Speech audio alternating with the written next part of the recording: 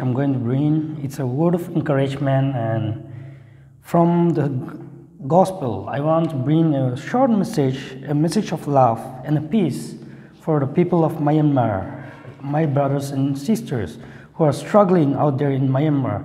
And as we stand for you, as though we cannot come out there to support you physically, but we are here, we are supporting you. So through this, I want to reach out the message to the people, to reach out the humanity.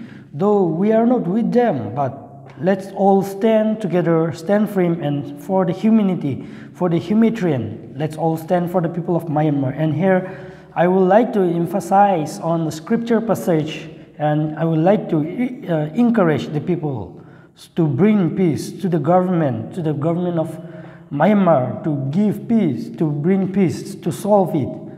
So here, Ephesians chapter 2, verse 14 to 18, it says, "For he is our peace, who had made both one and had broken down the middle walls of partitions between us, having abolished in his flesh the enmity, even the law of commandments contained in ordinance, for to make in himself of twin one even man, so making peace, and that he might reconcile both unto God in one body by the cross, have slain the enemies thereby, and came and preached peace to you, which we offer of and to them that we are nigh.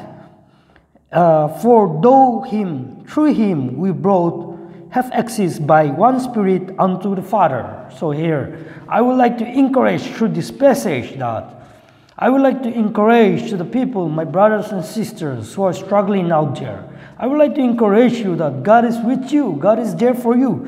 And I would like to appeal to the people to please stand up for the humanitarian purpose, for the people of Myanmar. We can see the people, they have been slain on the road. People have been killed. People are becoming homeless, fatherless, motherless. The streets are filled with blood and with death and with mourns. So I would like to request to the world, to the people who ever watch this, please stand for the Myanmar, for the people of Myanmar with the purpose of humanitarian. Thank you.